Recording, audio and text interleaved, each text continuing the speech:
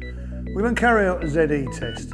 Now obviously to carry out this test I need to take the cover off of the distribution board.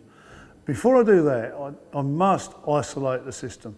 So I've isolated it and locked it off. Everything's safe now. But it's still a live test, so great care must be taken at all times. I've disconnected the earthing conductor because I don't want any parallel paths. So when I do the test, I just need to know the resistance between here and our supply transformer. To carry out the test, I need an earth fault loop impedance test instrument, okay? With leads to GS38, the contacts need to be covered as maximum as possible, okay? To do the test is a simple process. I can put this instrument on the high current.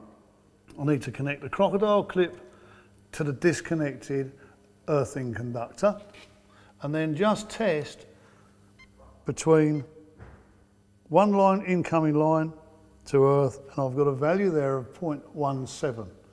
But of course I need to know the highest value, so I need to do the test between all three lines.